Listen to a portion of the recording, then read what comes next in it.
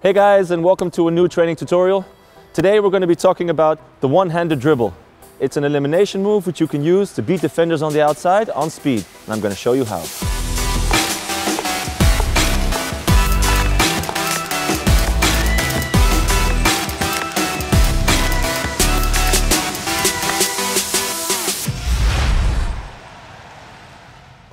So, why is the one-handed dribble useful?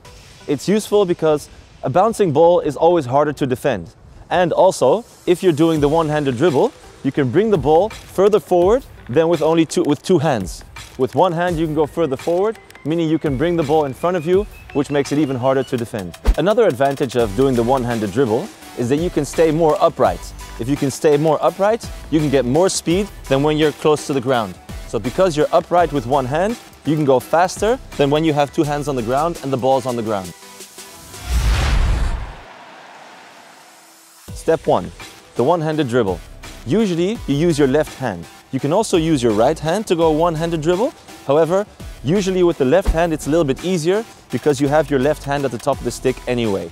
Second of all, what you want to do is you want to bring the ball to the left, and then when the defender puts down a stick, that's when you start lifting. So you lift the ball into the air, and from there on you let go with your right hand, and then you keep lifting the ball down the line so the defender can't reach.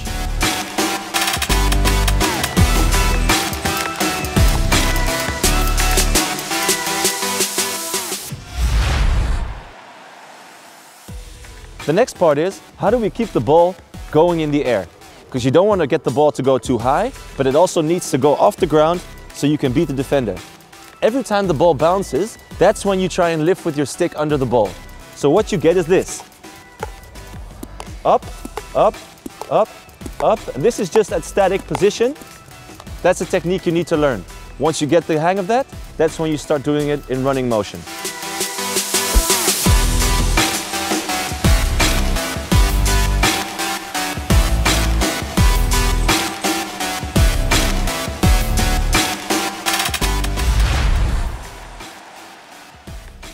So if you want to practice this move, a good way to practice is to put some sticks on the ground, either if you're together with your friends or if you have some sticks at home. Put them about 1.5 meters apart from each other and try and lift the ball and let it bounce once in between the sticks every time. It looks like this.